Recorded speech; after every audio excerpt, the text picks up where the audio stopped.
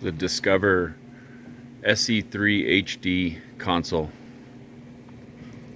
I'll show you how to get into the back screen. Select language, left, right,